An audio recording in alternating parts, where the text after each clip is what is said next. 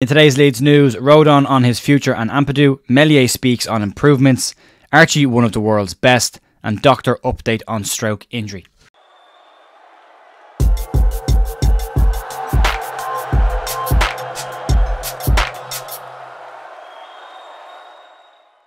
Morning folks, Jer here, Thursday morning, the 21st of March with your Leeds United news. Two quick updates, just to remind you, there is a mental health stream tonight at 7 PM, myself and Andrew Dalton, just talking about Andrew's mental health struggles that he has had over the years and how stats and getting into what he has gotten into has helped him. So if you're interested in that kind of stuff, that'll be some additional content tonight. If you're not into it, don't worry about it, there is news tomorrow morning. And then tomorrow night at 6 PM, Jerry McDermott will be joining us for the Academy View, where we look at the development behind the scenes of the under-18s, under-21s and what's going on in the academy across the board. Some nice details coming up from Jerry. Always a pleasure to get Jerry on the channel as well, so looking forward to that one. That's tomorrow. Right, let's crack on and get into today's news. We'll start off with Joe Rodon, who is the latest Leeds United player to be speaking while on international duty, and he's had some positive things to say about Ethan Ampadu and given some hints about his own personal future. Although Rodon's long-term future is likely to be something of speculation for a little bit longer, at least his short-term future seems to revolve all around focus. Rodon has commented on having a lot of playing time this year and making a huge difference to himself. And what he's had to say on this when he was asked, is this the best season of your career? He said the following: "This season coming in, playing every minute and not looking back, yeah, maybe. All I wanted was game time. Now that I'm having it, it's only going to make my confidence grow. I'm enjoying every minute and I'm grateful for the opportunities that I've been given by the gaffer. Long may it continue." Rodon went on to talk about everything he is trying to do to help Leeds United to get back to the Premier Division and will give everything to do that. He said for right now his focus is on Thursday night's game, tonight's game against Finland, and then after that he will turn his focus to doing everything in his power to ensure Leeds United get back to the promised land of the Premier Division. On Ethan Ampadu, who is currently undefeated as Leeds United captain, Rodon said that is enjoying his influence from a first-hand perspective and says that it feels like he's been around forever. He spoke about the bonding that the two players have had, spending a huge amount of time together in Leeds, playing together at centre-back and then playing for their country as well. And he said it's brought them together much closer than they were before, but they're good friends, but now they're even closer than they were. He thinks Ampadu has been incredible this season, and he said it has been an absolute pleasure playing beside him for club and for country. There's no doubt Ethan Ampadu has been an absolute phenomenal player for Leeds United this season, probably the most consistent player, which is possibly why he goes under the radar quite a lot of the time. He just gets on with his job and does it very, very well.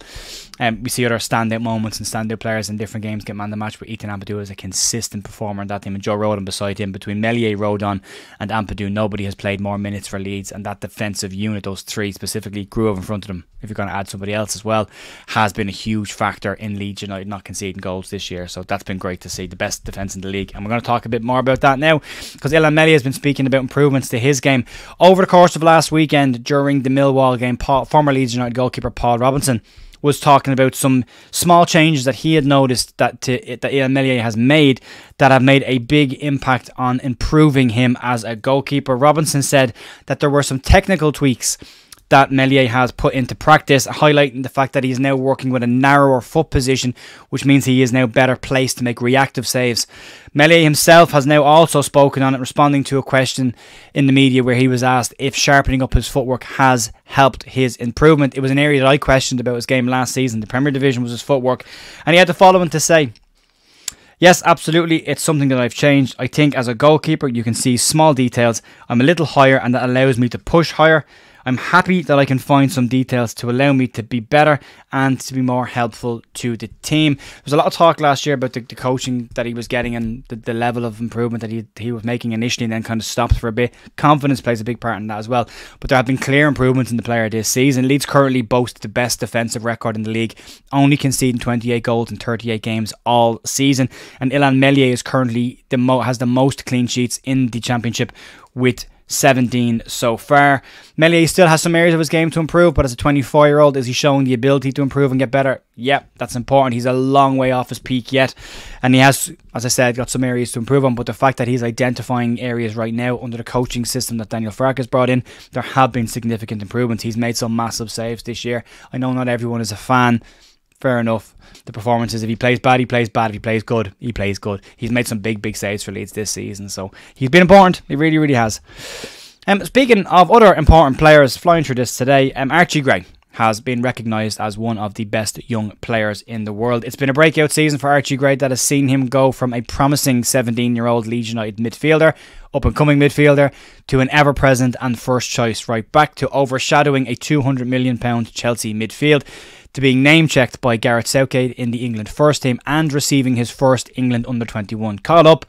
And he's just turned 18. Now he has been name-checked in the world's top 50 young players.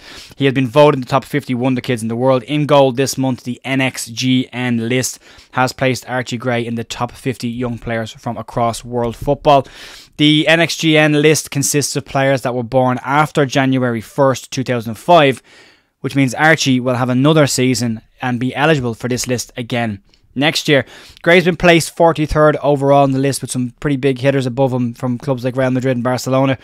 And according to the article, in what has been Archie Gray's first competitive season as a player, a lot of the world's top clubs are monitoring Archie's development and situation very, very closely. Leeds have managed to tie Archie down to a relatively long contract that will help keep the Wolves away from the door for a little bit either. He's got some goals. He's talked about his own goals at Leeds United and what he wants to achieve at Leeds. So he'll be here for a bit longer, as long as, I keep saying this, as long as Leeds match the ambition of these players.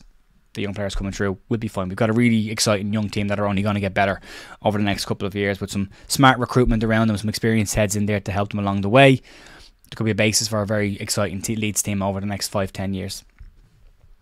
Moving on, and we'll finish up today by talking about an update on Pascal Struijk's situation. And speaking in his column in MOT Leeds News, Dr. Rajpal Brar has been commenting on what he believes some of the injury setbacks and complications that Pascal Struijk may have suffered and may be suffering towards the end of this season. Dr. Brar is labelled as a sports injury specialist, and his belief is that there are risks of re-injuring the groin in his recovery that Leeds will need to be mindful of. In his piece, he has said the following: "It will take a significant amount of time to ramp him up when he is back in training, which does seem weeks away at this point." The doctor went on to point out that the key in the ramp up is to avoid re-injuring the same area, but also highlights the fact that you can pick up other injuries having been out for a considerable amount of time. He said that the likelihood of additional injuries and small setbacks are likely due to the long layoff period that he has had. We've seen it with a lot of players over the last couple of years.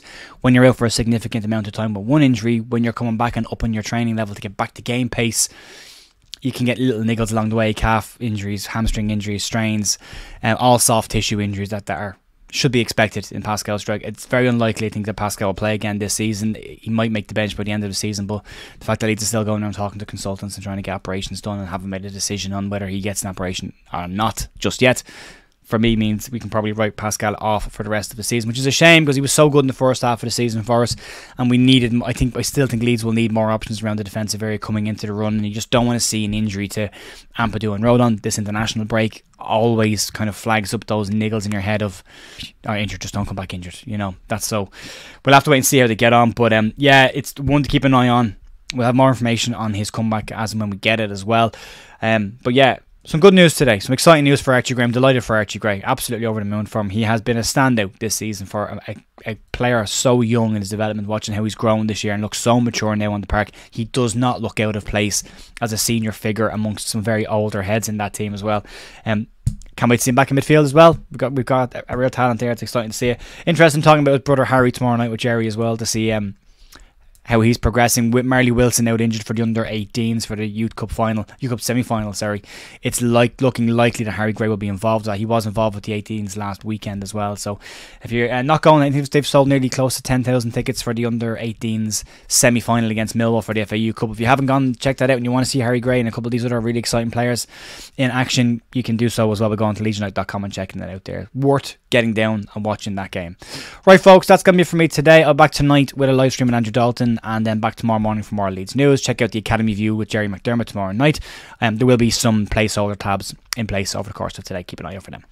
Right, I'll see you then. Have a great day. Bye.